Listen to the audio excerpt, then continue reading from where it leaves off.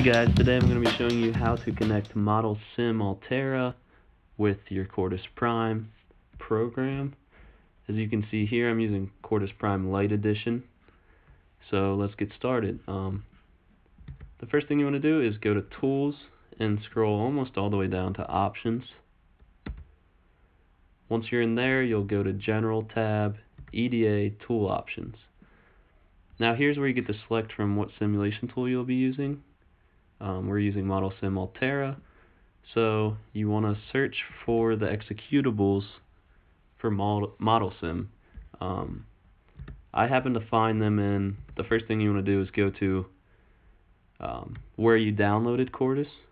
Mine defaulted to my C drive, and it was named as Intel FPGA Lite. Once you're in there, you want to look for the Modelsim folder, and I found my executables in Win32. See, if I scroll down here, you can see all the executable files. You can see the Modelsim executable file. Now, from there, I just right-clicked and click Properties and copied and pasted the location of this whole folder into here. Once you do that, you want to click OK. Second step is you want to go to Assignment Settings. You want to select Modelsim-Altera or the tool name that you just found the location for. I'm using VHDL. You want to make sure this Run Gate checkbox is unchecked, and then also make sure this native link settings is none. Then you click Apply, OK. And in this example, I'm just using a simple adder that does not account for overflow. In the next video, I'll show you simply how to account for this, but for now, I'm just going to simulate this and show you why it's wrong.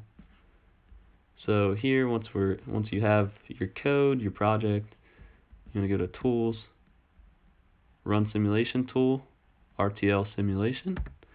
And this should open up your simulation tool that we just connected. And you can see here it opened Modelsim for me. So you want to go into that, expand this Work tab, and right-click on your project name. From there, you want to click Create Wave. Now this will create a wave chart with your inputs, outputs. You can see it has my inputs A and B and my output. It generates an output anyways, so you can delete your outputs initially. I like to do that. And then from here you can set, if you right click, you can set your constants or patterns, the bit patterns. So you right click, edit, wave editor, create, modify. So for this example, I'm just going to show you how this doesn't account for overflow and that it is wrong in the simulation. So I'm going to use constants of 7 for my 3-bit inputs for both of them.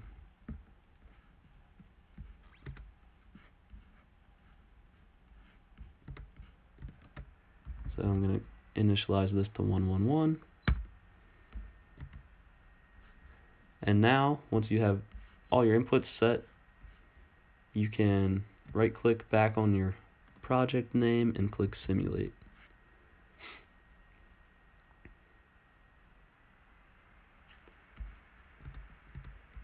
So once you have that simulated, you'll see it generated an output in this Objects tab. And now I'm going to click and drag and bring this into my wave chart. And then once I have that in there, I'm going to create a new line in this transcript and type run.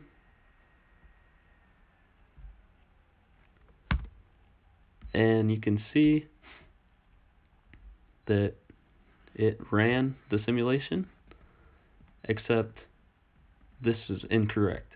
Because we're adding 7 plus 7, we should not be getting 6 as our answer. We should be getting 14.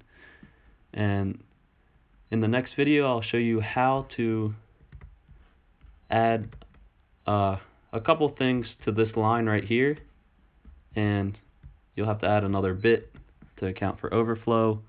But for now, that's how you connect your simulation tool to Quartus.